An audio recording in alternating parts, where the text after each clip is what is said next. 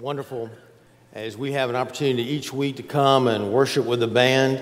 And I know that God's a good God, isn't he? Amen? Let's give him a round of applause just for who he is. Beginning next week, we're in a 3-week emphasis, not so much on preaching, but even though I will be delivering a message next week on the 7 enemies of our faith, and we'll be looking at isolation and how that can be combated. But one of the ways that we can do that is through small groups. I know people think, well, we're a large church, but we're also a small church because we have small groups. And it's the old Sunday school that some of you remember. We call them small groups because sometimes we have them during the week, and most of them are on Sunday morning. Now, we're going to have booths out here, tables set up, with classes out there that are going to be talking to you about their small group next week and the next 3 weeks, actually, and something for every age group. So we want to challenge you to check that out, to come early, to stay a little bit, or stay a little bit later and check that out. And also, the classes are going to be available to you next week to come in and check them out. They're going to be expecting you. They're going to kind of roll out the red carpet, you might say, for you. And you're going to know that you're not going to be the only one there that is maybe a guest. Sort of give you an idea on how you can kick the tires a little bit, because the Bible teaches us that, in fact, I believe at least that we need to have a congregation. We need to have the whole celebration service that we're having now. We also need a cell group, and that's our small groups is where ministry comes. They minister to you. We know what's going on in your life when you have a crisis because of the deacon and the leaders, Sunday school or the small group teacher knows about you, and as you tell them, they tell us. And so that's how the ministry goes on. Of course, they minister to one another, most of all themselves. It gives you an opportunity to serve as well. So some of you are not ready for Discover CrossLife, which is our membership class. You think, well, I'm just not ready to join yet. Well, you can still become a part of us by enrolling in a small group, and no obligation. It's just an obligation to us to keep up with you on your crisis experiences, and not an obligation to us. Chance again to kick the tires a little bit, take the next steps in inquiring about the church, inquiring about Christ. So let me invite you to do that beginning next week. It'll be an exciting time, and so we're looking forward to that. I want us to take our Bibles this morning, and we want to turn to the Gospel of Luke. And we're going to be looking at the balancing life's demands and really the enemy of busyness in our life. Now, we know that we have oriented people in here today, but we also have a lot of task-oriented people, a lot of people that do a lot of work. And, just knowing all this that's going on in life, we want to accomplish, and I preached this taught this so many times, we want to accomplish everything we can before we die. And if your life was like a clock, and you are, we'll just say, 20 years old, then right now, you would say that your life is at 6 a.m. On the other hand, if it's high noon in your life, halfway through, based on 80-year life, 40 years old. If your life was like a clock, and it was 6 p.m., guess how old you would be? 60 years old. You say, well, thank you so much for that pep talk, Pastor. I really appreciate that. Well, the Bible says number your days, but, we have so many things, so many tasks in life to do. There's taking care of the family. And there's the vocation, the job that you have sometimes feels overwhelming. In fact, your boss demands so many things of you. And then there's things like recreation in your life, and there's also church activities that you can be involved in. So we do all these things. We try to balance them out, but they just seem to be overwhelming to us, and we feel kind of defeated in that. Do we not? Do we not? Yes.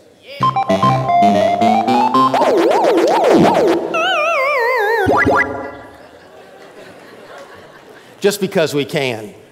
I thought that was really cute of them to do that. We have all these things to do, and we still feel like, oh, we lost the game. We're losing the game. I read this past week that the average person today sleeps 2 hours less than their grandparents. 57% of us in America do not take all of our time off, all of our vacation time. And so we feel stressed out. We feel that at work, we're just so much is demanded of us. Then when we get home, more is demanded of us. And then we have all the children or grandkids or whatever to take care of, especially the kids. You know, somebody once told me, he said, you know, when my first child's born, it's not going to change my life. Yeah, right. And he was talking about his class always being late to his small group. And he said, well, we're about to have our first one. It's not going to change our life. He struggled. I mean, he came in with a sweat every Sunday morning just getting ready for that. They change your life. Somebody asked the difference. One guy, oh, what's the difference between having 3 kids and 4 kids? He said, well, the 4th one's like this. You're in an ocean drowning. And you're just trying to keep your head above water one last time. And somebody comes along with a little boat with a baby in their arms and says, here, catch. You just feel kind of like you just can't do it all. Well, we're looking at a story this morning and knowing, by the way, of all the things that I could talk about, I can't even give transparent information today for my life. I'll tell you why. All these other 7 enemies we're talking about, if I told you, which I did, I think, tell you, that, man, I struggle with unanswered prayer as well. You say, oh, pastor's being transparent. Or I said, well, I studied with stress or whatever in my life as well, and oh, the pastor's being transparent. But if I were to tell you, hey, folks, this week I worked 7 days, I just had, you know, everything piled on me, everything was coming along, all this stuff, I'm just working. You say, oh, pastor's bragging. Why? Because in America, we always overestimate, by the way, usually overestimate the amount of time we're working. And when you interview someone, I don't know how many people do this, but I have to do interviews sometimes over the course. And I always ask the question to somebody, what is the biggest weakness of your life? And 100% of the time, without fail, the answer was, I work too much. Why?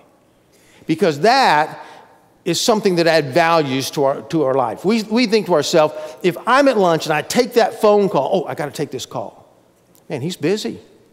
He must be valuable.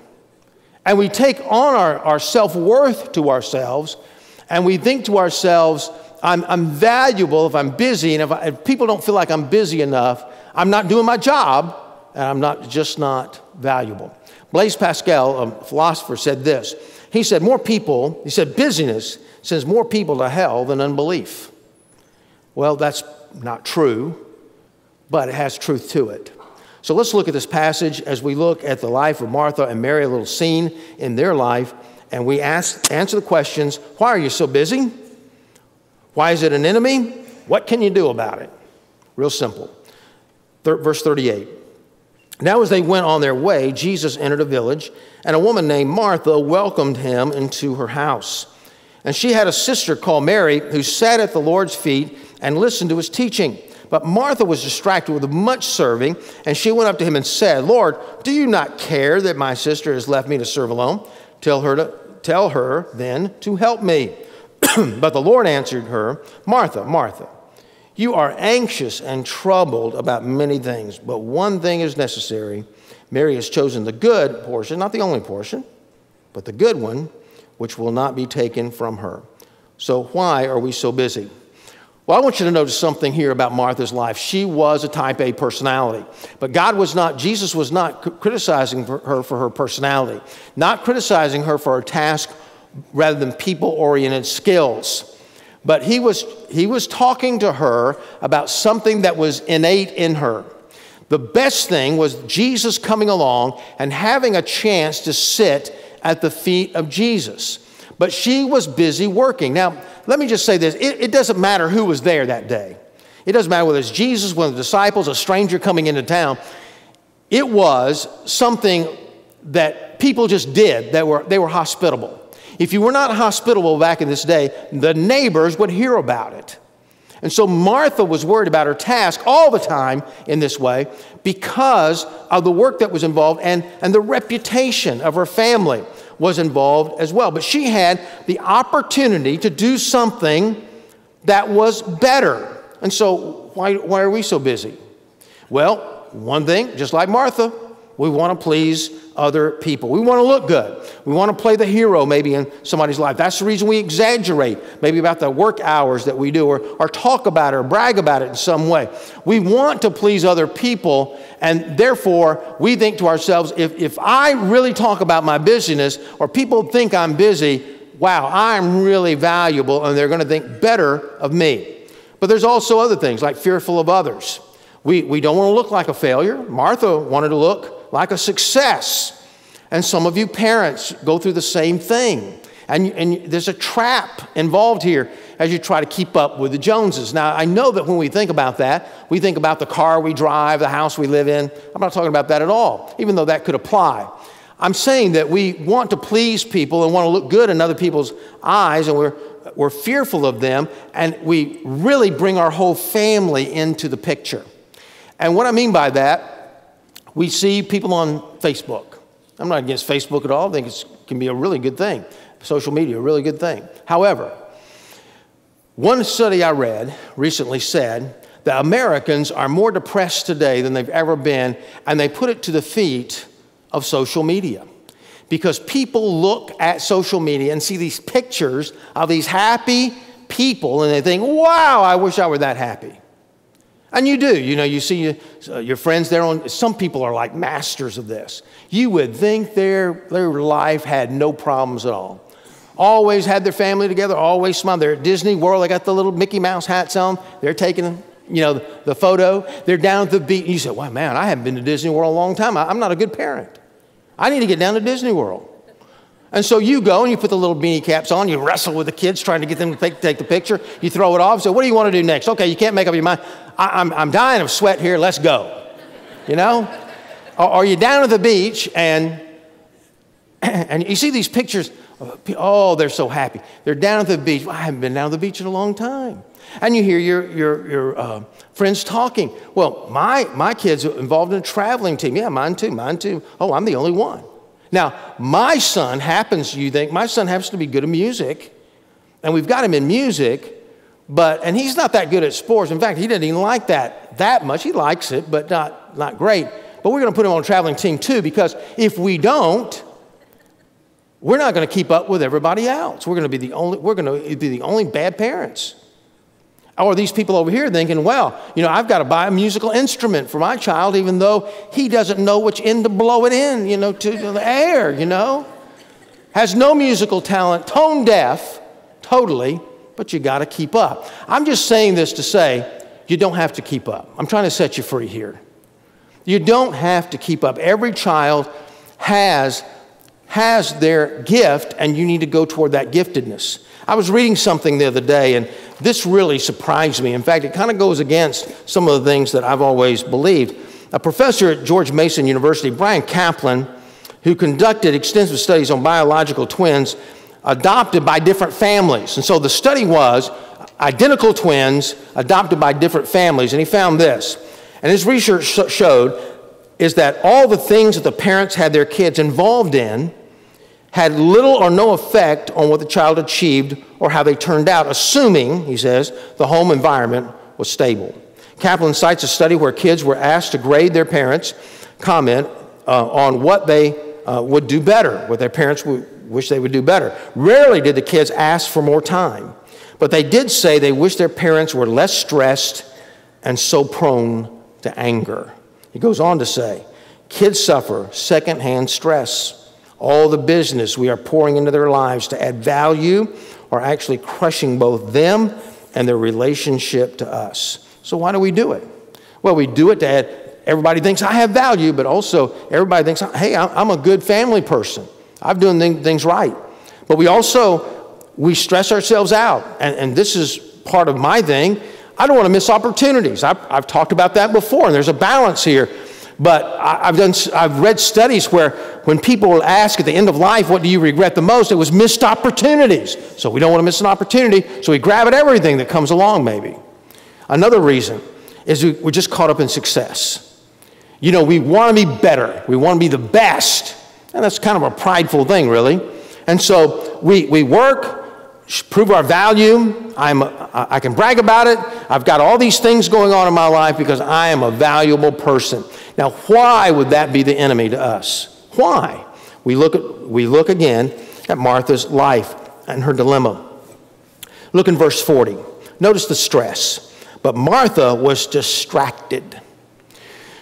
What does this word mean? In the original language of Greek, where the Bible was originally written, this word comes from the word to be drawn and quartered. It's a stress, an anxiety word. It's the same word used when Jesus said, therefore I tell you, do not be anxious about your life, what you will eat or what you will drink, nor about your body, what you will put on. Is life worth more than food and the body more than clothing?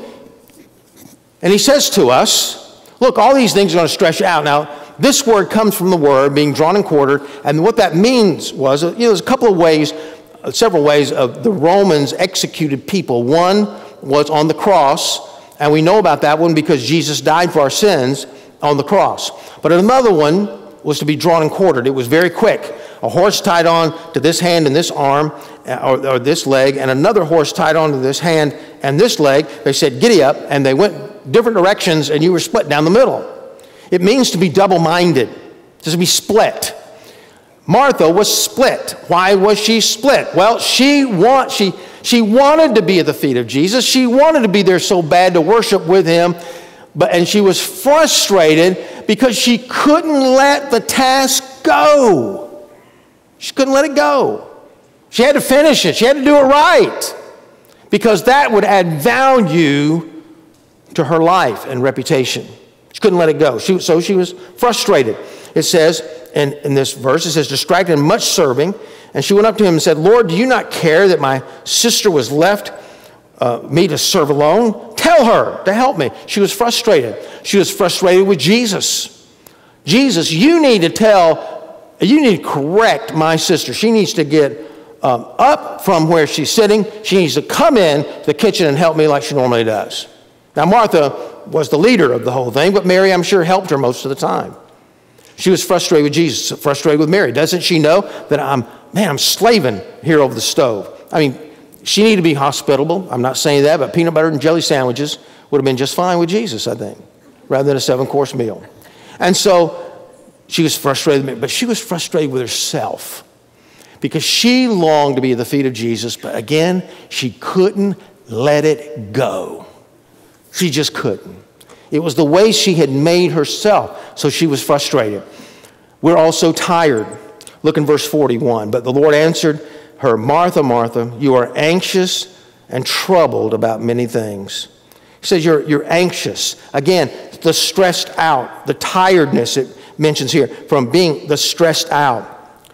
We go to bed tired, and we wake up sometimes more tired than we were before.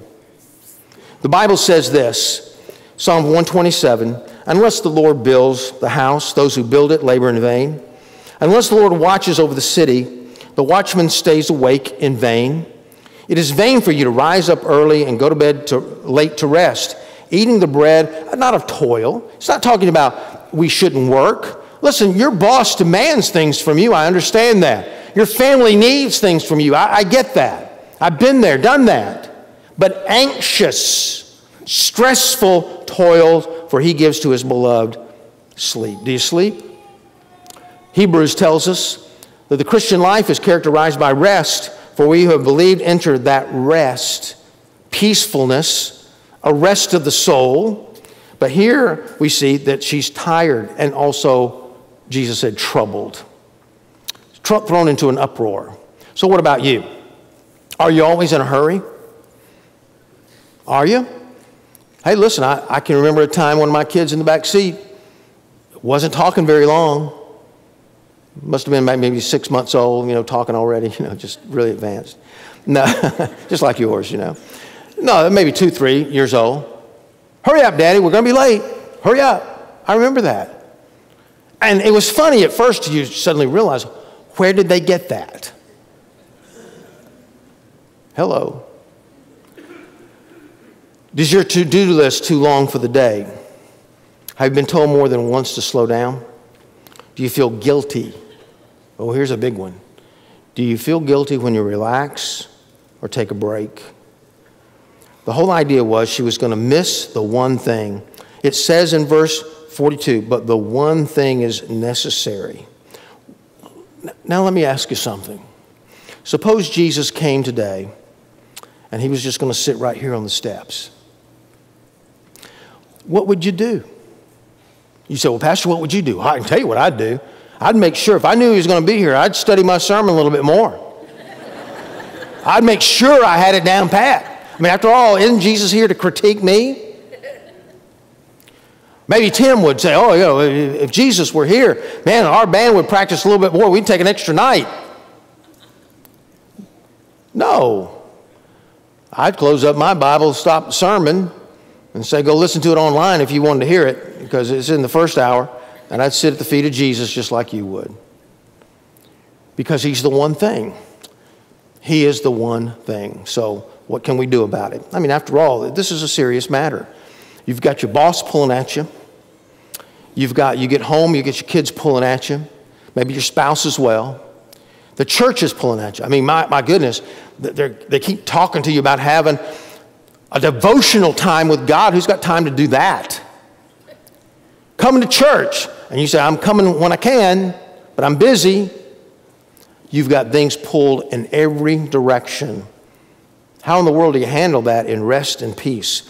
So what can we do about it? Verse 42, it says, but one thing is necessary. Mary has chosen the good portion, which will not be taken from her. One thing, whole idea of Matthew 6:33, but seek ye first the kingdom of God and his righteousness. That is the rulership of God in your life and his holiness and righteousness, right living in your life, and all these things that you're so anxious about will be added to you. Wow, that's quite a statement.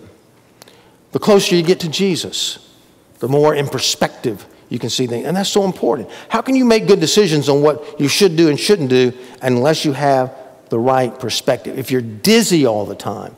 I remember growing up near Athens, Georgia, in a little town called Bogart. I went to Bogart Elementary in my early days. And we had a merry-go-round. You know what that is, right? Am I talking to you? Yep. Okay. All right. And our merry-go-round is, I remember it painted red, wooden base. And you had this hub in the middle. And then you had these bars, 5 or 6 of them, coming out, metal bars, and they were rooted or grounded in the wood, and they would come around and grounded in the hub. And the idea was for you to hang on for dear life, and then somebody else on the outside kind of push you around. Real slowly, real nice. We didn't do that. As soon as the teacher wasn't looking, we would get out there and first run. You know, we'd all jump off and run it around and get it going as fast as we could, and then do it with our foot. In fact, because what we wanted to do was hang off. And it was crazy just going down there. And then it was so much fun to let go. No, we didn't do that on purpose, but it ended up that way. And we were rolling on the ground. But I found also another thing we did when the teacher wasn't looking is get close to the hub, get close to the place it turns. And when you sit down on that thing, you just sit there. No problem, maybe hold on a little bit. So much smoother. The further away you got from the hub, the tougher it was. You know, it was like a wheel. If the hub, and which is Jesus, if the hub of the wheel is right in the middle, the rest of the wheel is going to turn so smooth. But if it's offline in any way, boom, boom, boom, it's just you're going to feel it. You're going to know it, just not there. And so it all has to do with Jesus. And at the feet of Jesus, there's healing in our hearts. Folks, here's the thing. When you get close to that hub of the merry-go-round, you begin to see Jesus for who he is, and you begin to see yourself more and more for who you are, and then God can reveal to you in your heart why you feel you have to drive yourself so much. Why? You'll find out. I can't tell you. But you get close to Jesus and you can. Also, at that hub, we learn, at the feet of Jesus, we learn from Jesus. Why is that important? We need wisdom to know, how can I prioritize my life? What am I supposed to do about my priorities in life? And the Bible tells us we really do those according to our callings. Ephesians 4:1 is just an example of our salvation. I, therefore, a prisoner of the Lord, urge you to walk in a manner worthy of the calling to what you have been called. We're called to many things. The first thing is the salvation experience. That first thing is our relationship with God. My goodness, if you're going to chop down trees, somebody said, well, what would you do first? I'd sharpen my axe. And somebody says, well, you're just talking about the quiet time again and going to church again. It's all, I don't want to hear. Let me ask you this. Who would leave off fuel in life? Fuel. Well, here's a young lady. We're going to show you on a video that had a different idea on a radical approach to saving time. See what you think about it.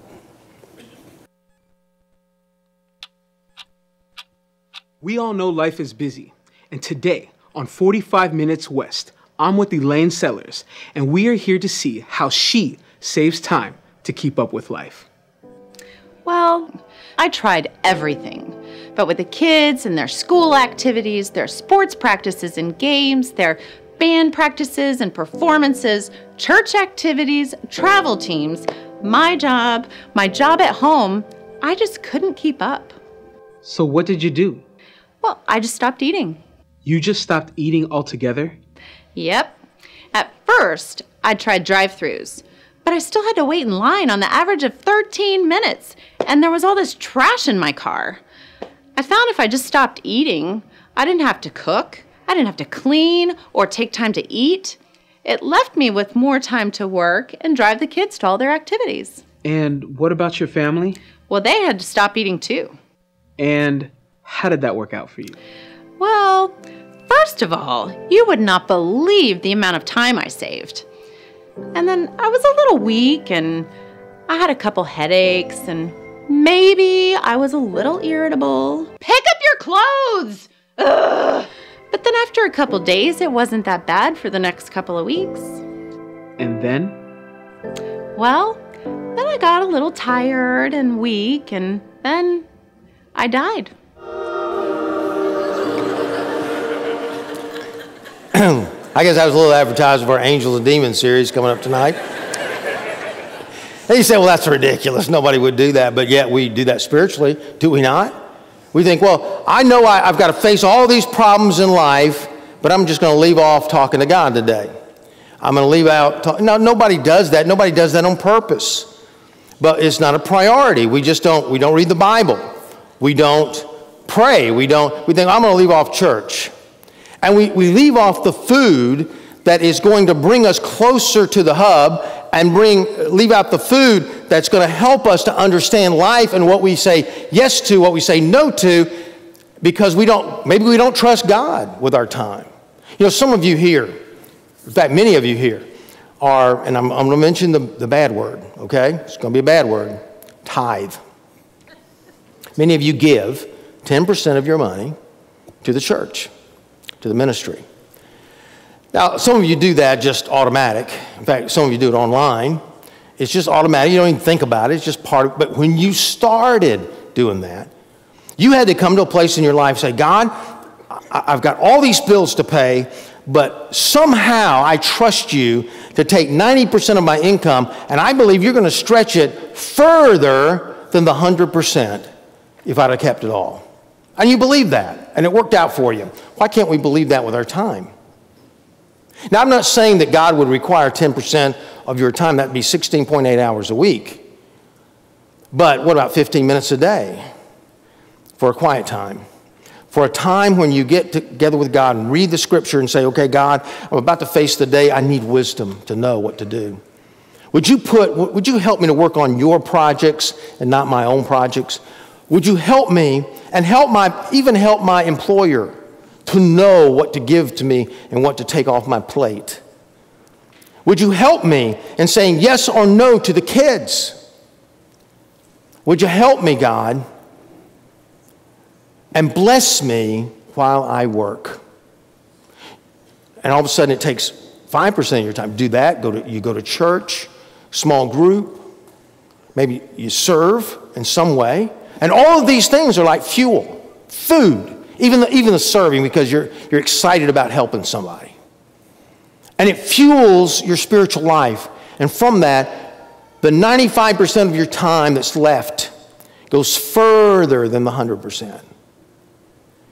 And that's what Jesus is saying here. The first thing, the thing that is the hub that runs the rest of the show is seek ye first the kingdom of God and his righteousness, and all these other things are going to be added to you. And so there's a calling to a relationship with God. There's a calling in your family. Yeah, there is.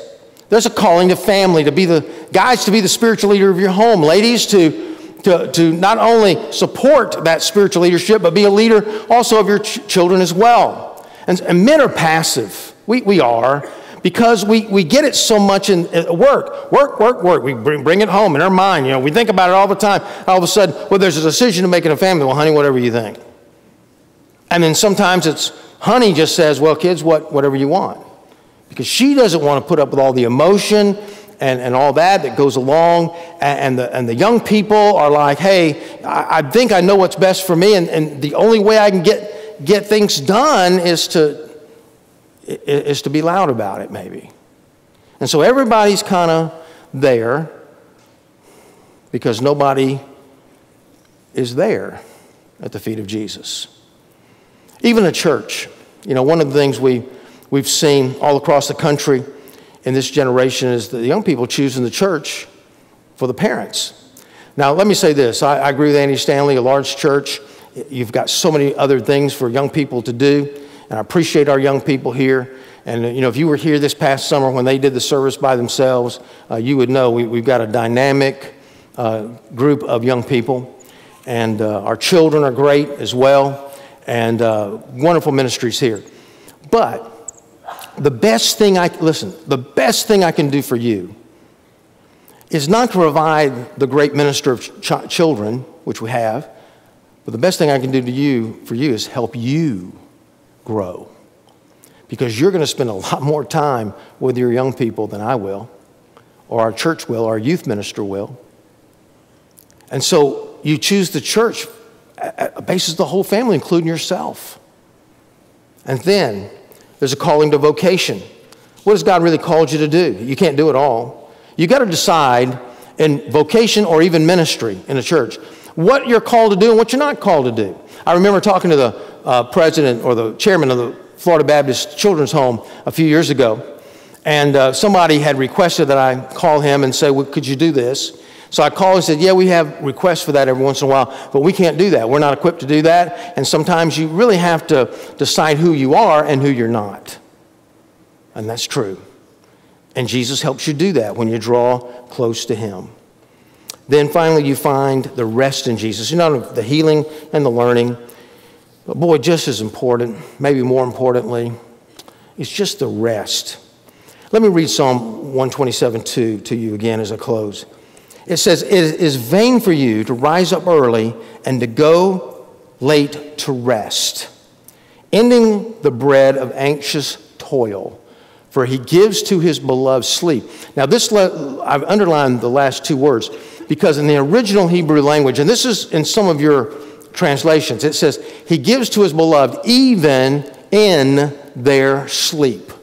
That's literally what it means. It means that God is going to bless you even while you're sleeping, even when you're not doing anything, if you're the beloved in the Lord. And the beloved in the Lord, of course, is a believer in Christ, but it's really more than that. In fact, in Deuteronomy, in the Old Testament, it says, the beloved of the Lord dwells in safety. The high God surrounds him all the day long and dwells between his shoulders. You know what that means? The beloved of Yahweh. That means the Yedid. The Yedid, special word of Yahweh, the beloved of the Lord, rides piggyback on God. Piggyback between the shoulders. I remember before we moved here, we lived in Norcross, Georgia. I was pastoring a church there. We planted a church, pastored there for about 9 years. And there was a park, a really nice park, in Lilburn, which is a kind of a neighboring town. And we would just drive 3 or 4 miles over to that park, and they had a nice playground, and they had a quarter-mile track. And so I'd run around there several times and run, walk, whatever. And the kids would play, and Pam and I'd take turns kind of watching them. But every once in a while, my boys wanted to run around the track with me, but my daughter wants to get involved as well, you know. So she wants me to ride her piggyback around the track. And so I would do this. I'd pick her up, put her on my shoulders, about 2 or 3 years old. And I would jog around the track with her on my shoulders. Now, that's hard. That's a labor of love, I'm telling you. And you can imagine at the end of the quarter mile, even being in my 30s, I was huffing and puffing. And I said, honey, I think we need to rest. And she says, no, Dad, let's go around again. I'm not tired. And you see, when we ride on the shoulders of God, we do the work, but we do it in His rest. We do it in His power. We do it riding between the shoulders of God. And even while we're not at work, even while we sleep, He's blessing our life. Are we riding between the shoulders of God, or are we just letting Satan distract us and frustrate us in life? Blaise Pascal said, busyness sends more people to hell than unbelief. Just too busy to inquire about God, too busy for the gospel, too busy to go to church and hear about the gospel. And maybe that's your case this morning. Maybe you truly do live that busy life, as many, many people do. And you're thinking to yourself, you know, I do need a center again. I need a Lord of my life, a master of my life that will give me wisdom. I need someone to guide my life. The key is at the feet of Jesus. And so if you've never received Christ into your heart, I want to give you that opportunity to do that this morning. Maybe you're sitting here this morning and say, yeah, I've never made that decision. Today needs to be that day. Don't waste another moment of your life being out there with the toil of anxiety. Rest in Him. Let's bow for prayer. As our hearts are quiet before the Lord, if the prayer of your heart is to receive Christ, to make a commitment, a surrender in your life to Him, would you pray this prayer with me silently as I pray aloud? Lord God, you're right about me. I'm a sinner. I've sinned just like everyone else, but I have sinned. And that causes me to go off into a way of toil and anxiety and stress. And so I come to you confessing my sins. I come and sit at your feet and ask you to come into my life, making me the person that you want me to be and giving me rest and peace in my heart. In Jesus' name we pray. Amen. This morning, we're going to have an invitational time. We're going to ask you to stand in just a moment. I want to ask you right now, guys, if y'all stand up here. This is part of our staff. Ministers here, doing a great job in our church. They're here to help you. And if you pray to receive Christ this morning, I want you to come during this time that we stand, and I want you to take them by the hand and just say, I prayed that prayer with the pastor. Other people here, you know that you just need to come to the place in your life of being satisfied with what God would have for you. Imagine in yourself, imagine if you could do what God wanted you to do, leave off the things that God wanted you to leave off each day, and then at the end of the day, smile and say, I'm satisfied. And I'm satisfied with Jesus. Maybe you need to lay some of those things at the altar and pray that God would embrace your heart with this message today to set you free. Altar is open. We invite you to come and pray. But if you made a decision, you need to talk to someone. You come and talk to one of these three guys this morning. As we stand together right now, we're going to sing. You come. Oh, come to the altar. The Father's arms are open wide. Forgiveness was bought with the precious blood of Jesus Christ. Oh, come to the altar.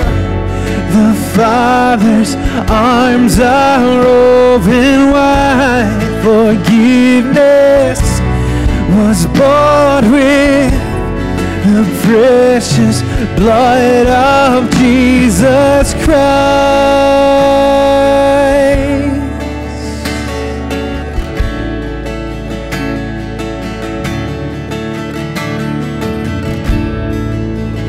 Leave behind your regrets and mistakes. Come today, there's no reason to wait, 'cause Jesus is calling. Bring your sorrows and trade them for joy. From the ashes a new life is born. Jesus is calling. Oh, come to the altar. The Father's arms are open wide. Forgiveness was bought with the precious blood of Jesus Christ. Oh, come to the altar.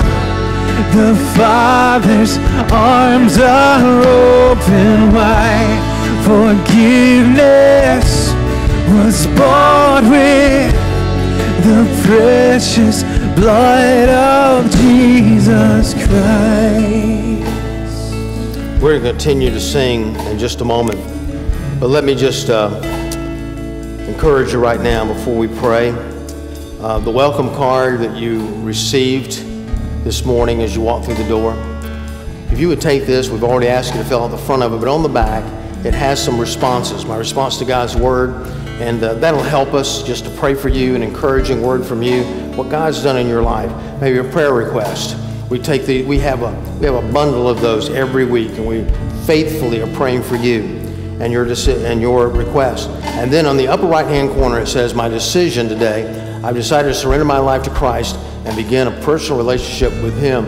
If that was the decision of your heart this morning, if you received Christ into your heart, pray that prayer with me. Put a little check in that box. Make sure it gets in the offering plate when it's passed.